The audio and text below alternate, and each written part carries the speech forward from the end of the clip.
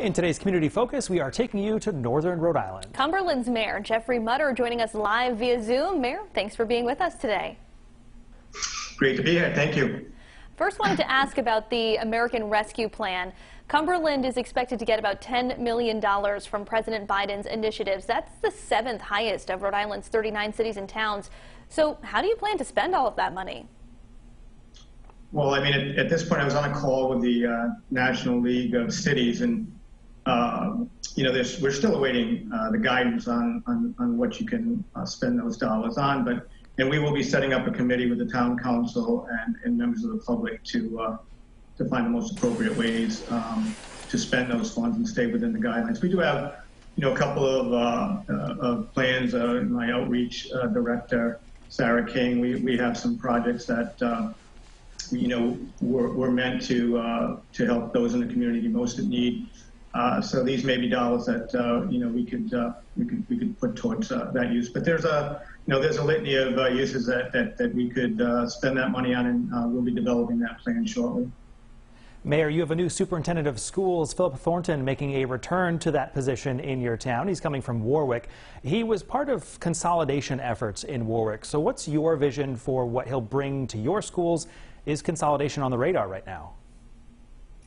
Well, I can tell you I was on the school committee when we first hired Dr. Thornton. Not sure exactly what year that was, and enjoyed a really good relationship with Dr. Thornton. I mean, he's kind of a change agent, so not sure what that means for us in Cumberland. I would like to take the opportunity to thank Superintendent Mitchell for all his service to Cumberland. He was brought in under Dr. Thornton's leadership back when we first hired him. So I expect Dr. Thornton to do a great job in Cumberland. He did a great job prior. I'd also like to take this opportunity. I mean, we made some great strides with academic achievement here in town, and I appreciate all the efforts of the teachers and the administration and everyone else who's had a part of that success. I want to ask about the former Ann and Hope Mill in your town. It's been dormant now for some time. So are there any redevelopment plans for that mill?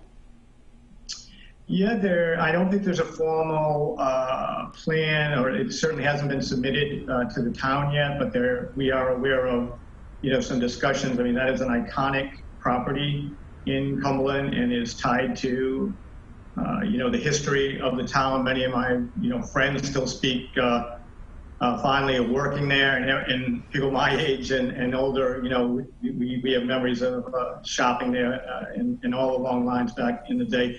And in the Chase family, it's been great. In fact, we have a vaccination clinic on the property going on right now. So we know it's a vital piece of redevelopment down here in town and in the valley in particular. And so we're going to be working with everybody to make sure that we get that right.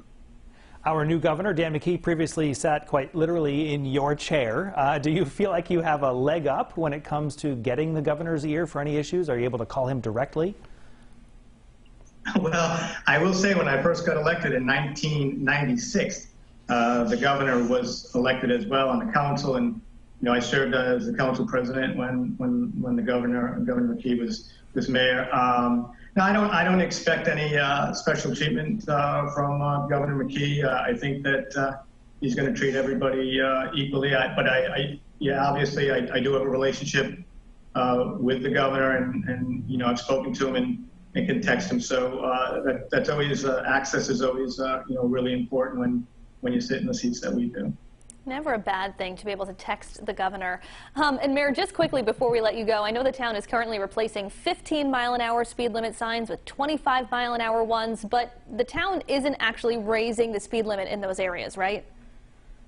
That's correct. Those, you know, the 15-mile-an-hour, and there's no study that I've seen that shows that by putting a lower speed limit sign on a road that changes the speed of the traffic. There's a prima facie 85%, and most people will drive what's reasonable on the road. So the 15-mile-an-hour speed limit signs that we're taking down were not legally ordained, and I'm just a believer in that. When we post, you know, something and it's going to be executed, then it needs to be done right. It's part of our traffic calming initiative. Another part of it is if you have 15 miles an hour, the residents on the street are expecting that to be to be enforced, and it is not an enforceable speed limit without going through the proper channels and studies to bring that into compliance. So no, we're not raising the speed limits. We're putting them where they're legally enforceable, and in areas where it should be lower, then we're going to do the work necessary to make sure we're compliant.